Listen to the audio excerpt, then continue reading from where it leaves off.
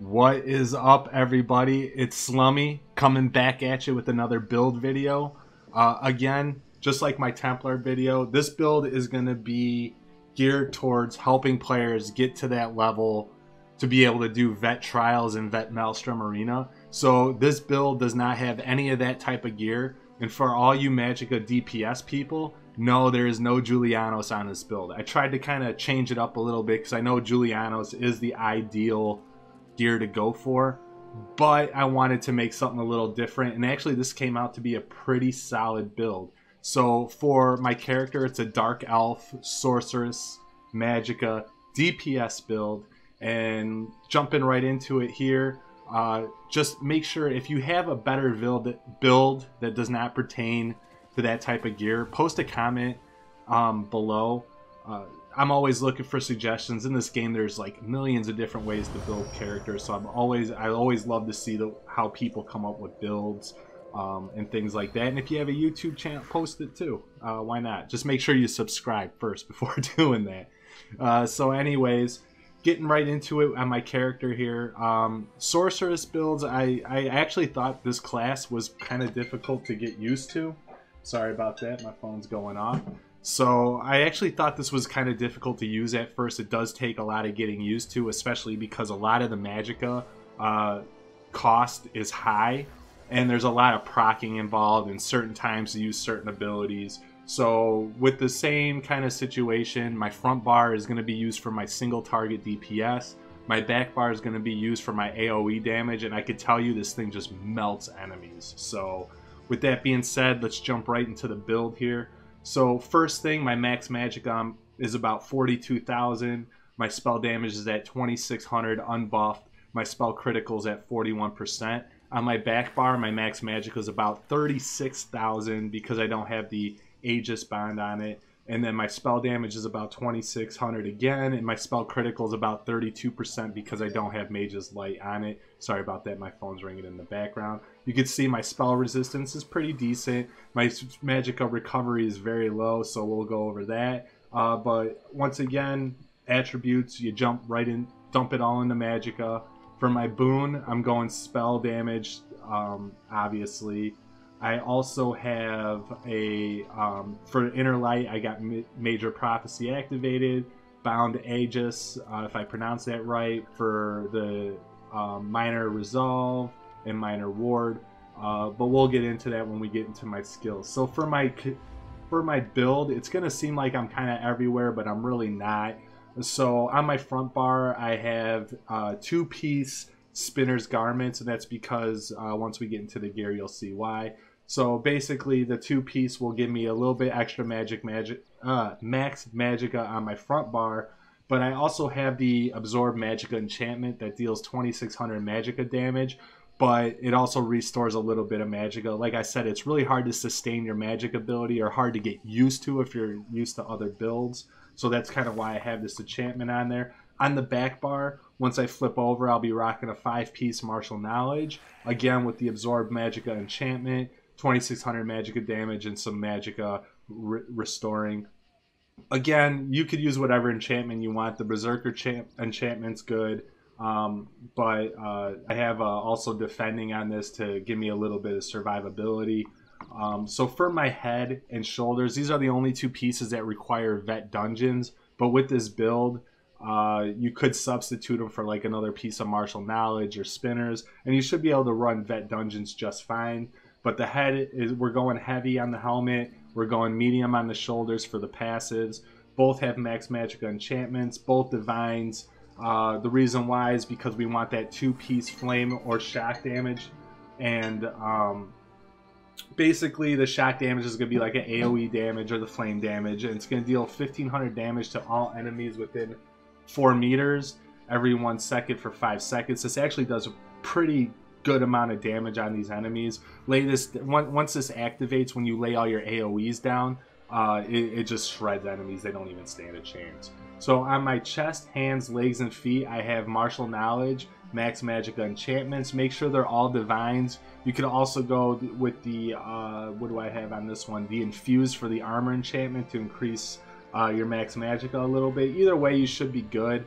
Again, increasing max magicka does affect your spell damage, but we're going to do martial knowledge. And when I flip to my back bar where I lay down all my AoEs, this basically will give me a chance to cause an enemy to take 10% additional damage on my next attack. That's kind of why I have it. My AoE is my strong point on this character, so I want to make sure that I have that 10% extra damage, which occurs every 4 seconds on this. So the only thing that I switched up on is for my front bar I basically have spinners. So for my front bar I have the 2-piece spinners for that extra max magicka. You could also equip it with the 5-piece spinners. It's still a pretty decent set, pretty solid.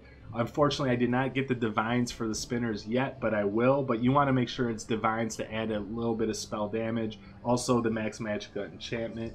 For the jewelry, big surprise, we're going willpower. You want to make sure you have the spell damage enchantment on there. You want to make sure it's a cane for the max magicka. You could also put some magicka recovery, but I like to keep the damage up there. And the reason being is once you have the three set, you have that 186 spell damage. The 2 set gets you that little bit of extra magicka. So we're going to jump into the skills here, and then we're going to go into the champion points. So for the skills on my front bar, again, this is my single target bar. I have Force Pulse. This thing is an absolute must in terms of destruction staff abilities. It's a good spammable ability, and it also creates the 3000 flame damage because I have my flame staff activated. And it also, up to 2 nearby enemies will take an additional 3000 damage if they were already being affected by burning, chills, or concussed status effects. So the really good ability to have. Crystal Frag, this is a little different. Costs a lot of magicka, and it's a little different on how you use it. Basically, when you want to use it, don't use it just to use it. Use it when it procs, and when it procs, basically your hands will grow purple and you'll have little crystal shards spinning around your hands. That's when you want to use it. And the reason is because it takes a lot of magicka to use, and the animation time is very long. But by letting it proc, you'll deal 10% more damage, and it costs 50% less magicka. So make sure you only use that when your hands glow purple and it procs. Hardened Ward. Every magic character, if you're doing light armor, you need some way to survive, and I love the damage shields. You could do the Hardened Ward, which absorbs 15,000 damage, or you could use the light armor ability, which does a shield over you that absorbs damage as well. But I like the Hardened Ward. Again, this is for survivability. This helps with world bosses. And if you get stuck in those dungeons with those healers that just don't want to do the work, then this is a really good ability to have. Inner Light, obviously, to increase my spell critical. Also, when it's slotted, my max magicka increases by 5%, and I gain Major Prophecy, which increases my spell critical, which I just said. So again, you can put this on your back bar as well. The beautiful thing about this is you don't actually have to use it. You just need it on your bar as a slotted ability. So this is good for spell critical. I also have Bound Aegis, and the reason I have this is because it grants me Minor Resolve and Minor Ward, which increases my physical spell resistance. So I do want to have that because, again, if you're stuck in a situation where you don't have a good healer, you want to make sure you have a chance to survive, and every little thing helps. Also, it increases, the armor increases your max magicka by 8%, so this will add a little bit more max magicka to a build that already uses a lot of magicka cost for the abilities. The ultimate, I'm going with the Destruction Staff ultimate.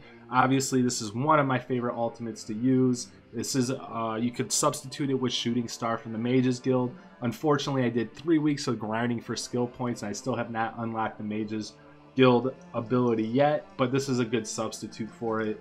On my back bar, again, we're going to go Fury Rage as my ultimate from the Destruction Staff. Haunting Curse. This ability is a little tricky as well. So basically, once you put it on an enemy, do not use it again until you hear the second explosion go off. And the reason why is because it'll put 5,000 damage to all and other nearby enemies for 3.5 seconds. But the second explosion will deal 10,000 magicka damage on the target and 5,000 magicka damage to all nearby enemies. I like how this horse is just all up in my grill here.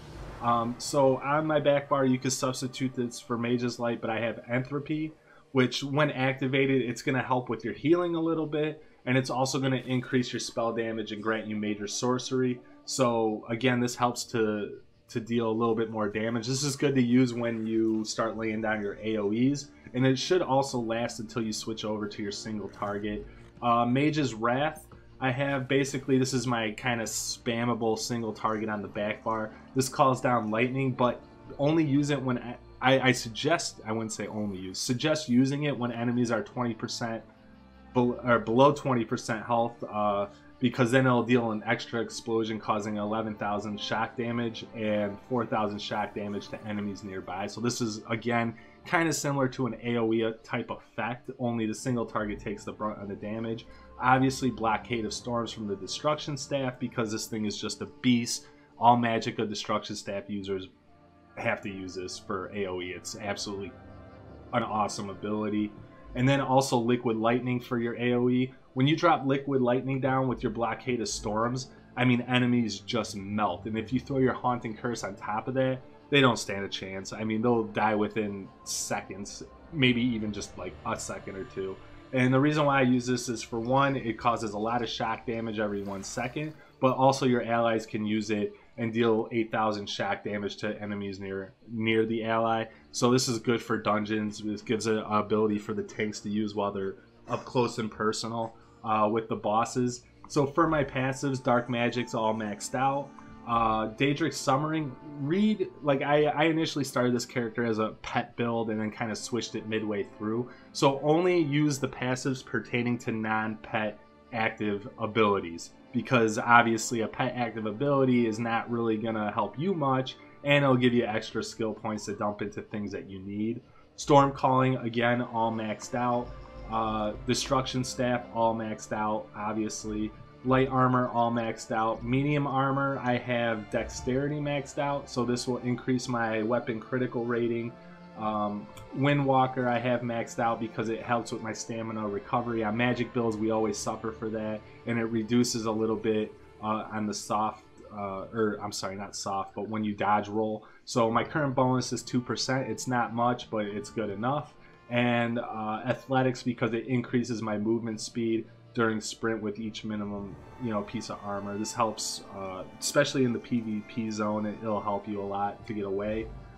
Heavy, I have Resolve to increase my physical and spell resistance. Again, this is basically a light armor build, so any little help with survivability is good.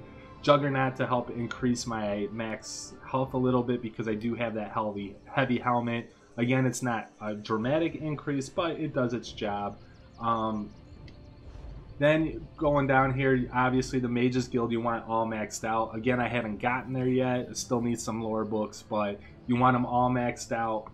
Your Dark Elf skill abilities, you want them all maxed out. And the reason why is because, for one, you increase your max magic and stamina by 6%. You increase your max magicka by another 3% and flame resistance by 2,000. And then you also increase your flame damage by 7%, increase your frost and shock by 2. We have the Spinner's Flame Staff, so yeah, we want to make sure we have that activated.